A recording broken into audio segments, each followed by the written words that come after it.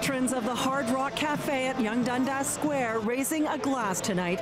It's their last chance to say goodbye to the iconic restaurant and music venue. I think it's really sad. I've been coming here since it opened. I haven't been here in a few years, but I was here a couple summers ago for Def Leppard. Come by when I can, when I'm in Toronto, and I'm going to miss this place.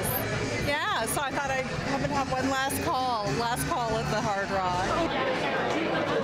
The lease was up for the Toronto institution, and the building's owner wanted to double the rent from $1 million to more than $2 million a year. Management had no choice but to shut down.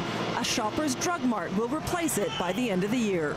You feeling a little nostalgic about the place? Oh, extremely. I really don't know what to say right now. You come here quite often? Almost every single week on a Friday we would be here. It's just such a nice place to come. Oh. Yeah, and now that it's shutting down, we had to come for the last time, right, sweetie? I was saying this earlier, kind of annoyed, kind of feel like all of the big Toronto landmarks got taken over by drugstores. Dozens of celebrities and high-profile rock bands have performed at the Hard Rock since it opened in 1978. Tonight's Swan Song is a fundraiser featuring women who rock to benefit Because I Am a Girl Canada.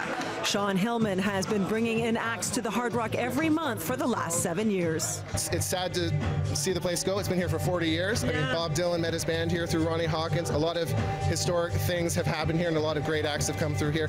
And we're losing venues in the city, and I think we need to, as music lovers and musicians, band together to make sure that these venues stay alive. There's going to be a lot of sad people here tonight, though. Yeah, we're probably going to be crying by the end of the night. I mean, I know I will. I'm a crier, but...